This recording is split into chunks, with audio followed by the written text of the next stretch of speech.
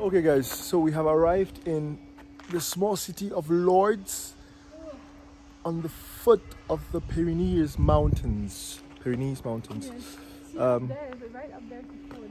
Yes, right up there you can see, I don't know if you can see, but there's the fort right up there which we're going to see later. But first impressions, it's a very old city. I thought it was smaller, but it looks busier. The sun is really welcoming us nicely. What else? The mountain views, guys. Wow. The mountain views are just impeccable. So we're really looking forward to seeing what more the city has to offer. But yeah, let's get our stuff into the house, into our Airbnb, and then we can explore the city more. Let's go.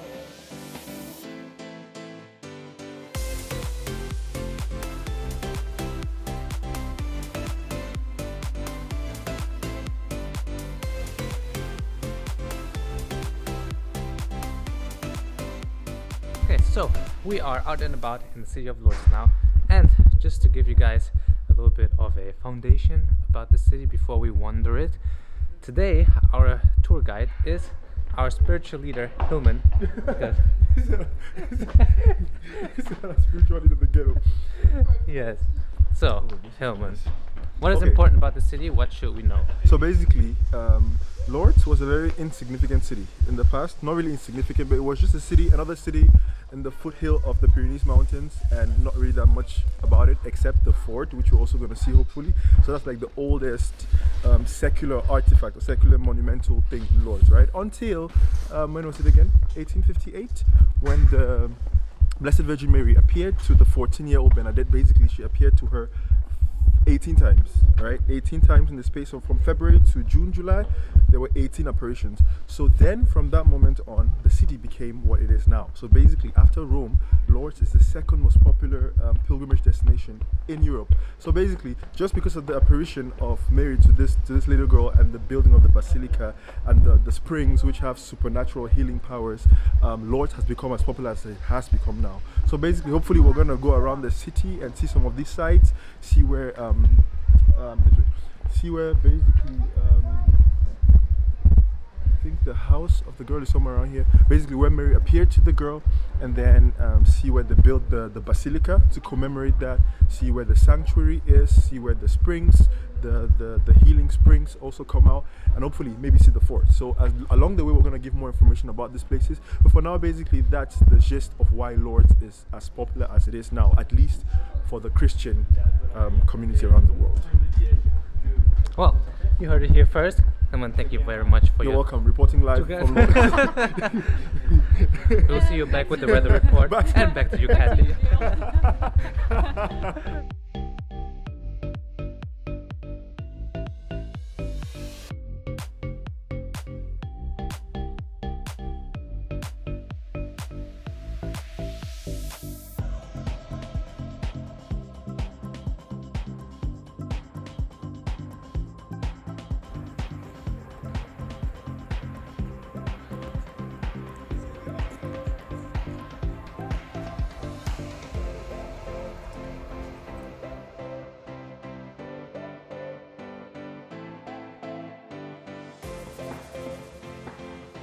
So basically, guys, what happened here was Mary in 1858, so the Blessed Virgin Mary appeared to the 14-year-old Bernadette, right? And she appeared to her in what is called a grotto. So like, it's called the Massabielle grotto. It's like a naturally formed cave in a wall. So basically, that's when Mary appeared to her, and there's a statue there now of the Blessed Virgin Mary. But when Mary appeared to her 18 times, in one of the apparitions, she ordered Bernadette to tell the people of Lourdes to build a basilica in memory of that, which would act as a spot for pilgrims to come through when they're going on their routes, or also act as a spot to bless people, because there's a spring that comes out of there as well, and that blesses a lot of people.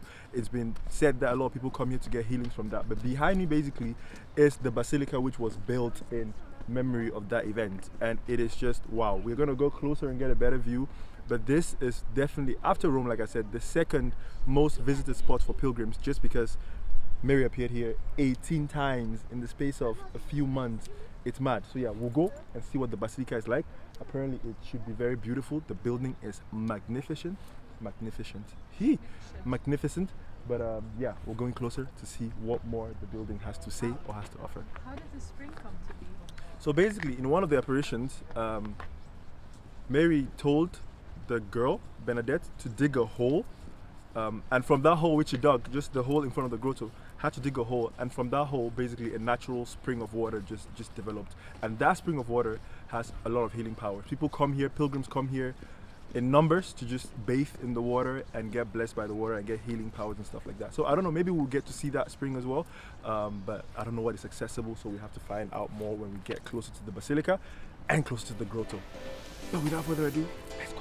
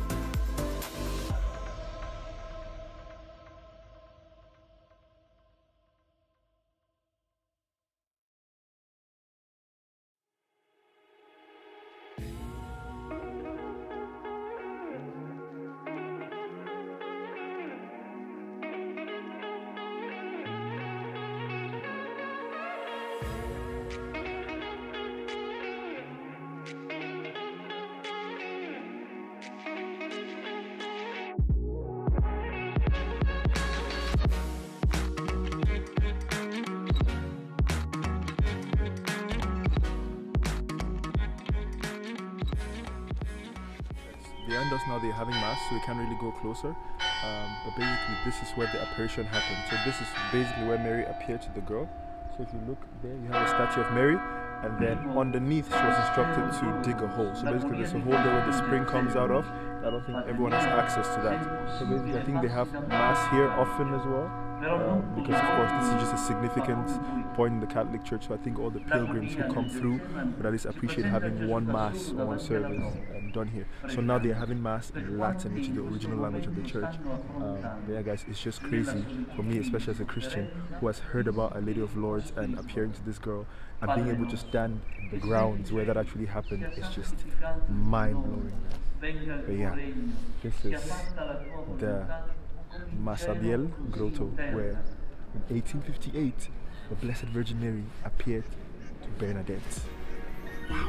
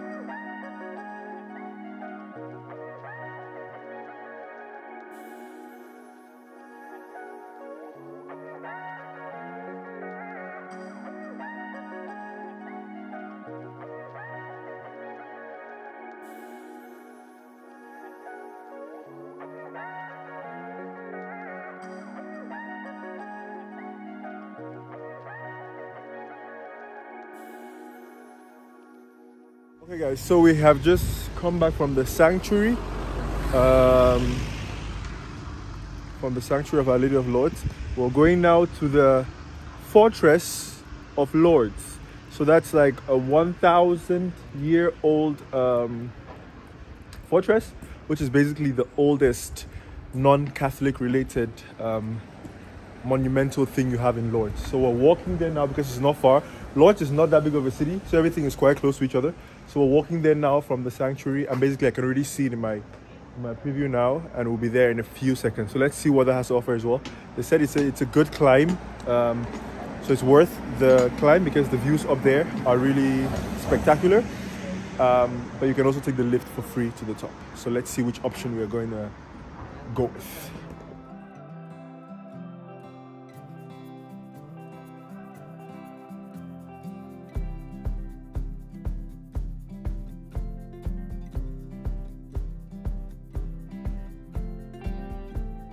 Hey guys, so we came to the fort, and it's up here, but it's closed, so we have to come back in the morning, and we just roll out of bed because it's literally in our backyard.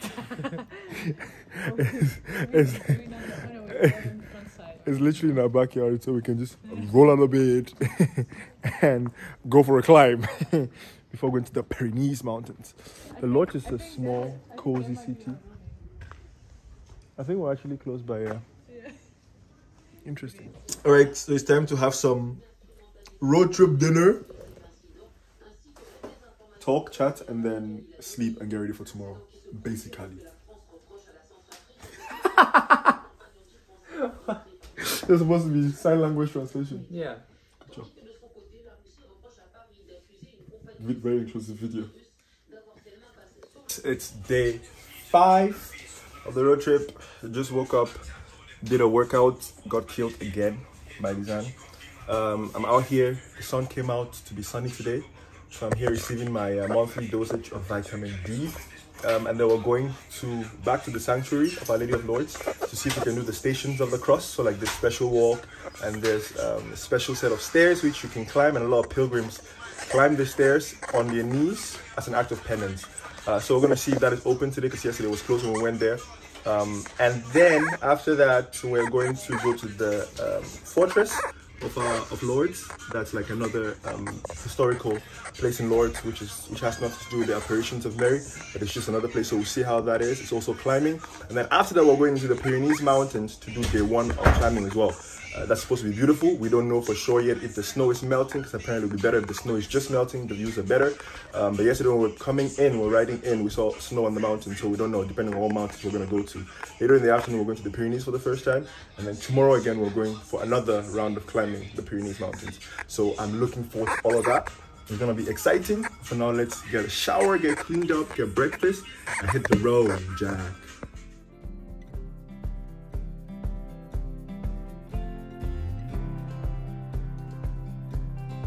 Guys, so we tried to find the Stations of the Cross from the directions that we're giving, but it is not clear, so we went to ask, and they told us we have to go outside and then start climbing to go up. So we're gonna try to find. Do you see there like a little building with a cross? I think that is maybe where. Yeah, so we see the first station from here, but we just don't know how to get to the first station. So they showed us how to go to the first station. So we're gonna try to find our way to the first station of the cross. It's gonna be interesting.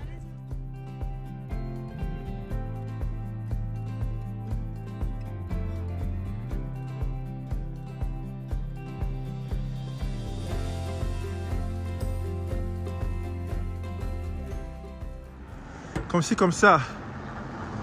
So we have to cross there. Okay.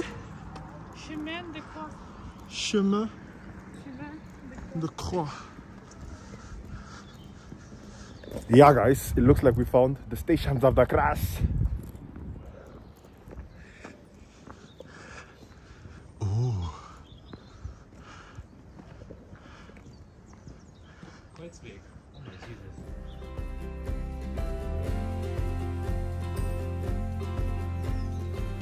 So here the Stations of the Cross begin. So here they begin, and these are the holy stairs which you have to climb to go to the first station, Jesus being condemned to death. Wow, guys, this takes me back. This takes me back to the days, man.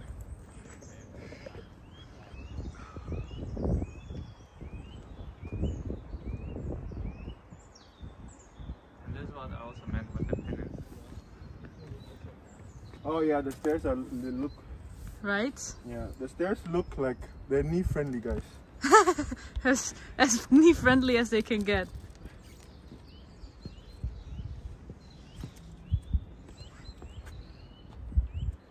That does not look nice.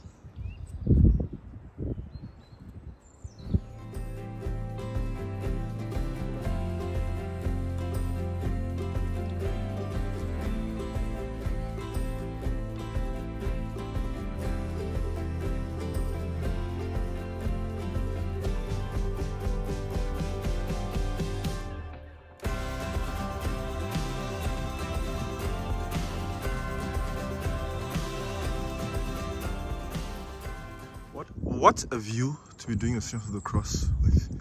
And Guys, look at the view. I would not mind doing Signs of the Cross here.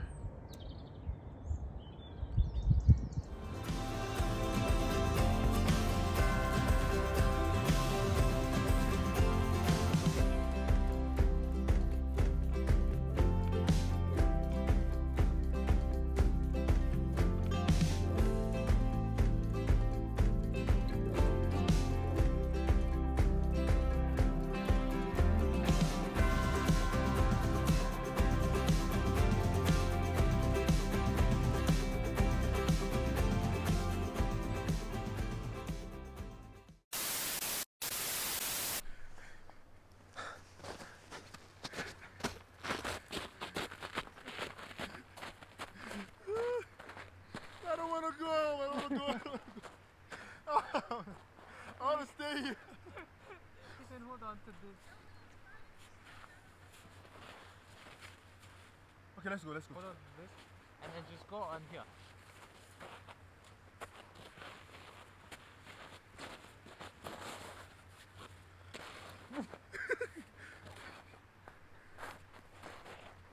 You know what has been helpful now?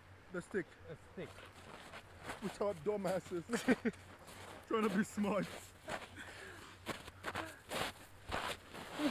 Oh.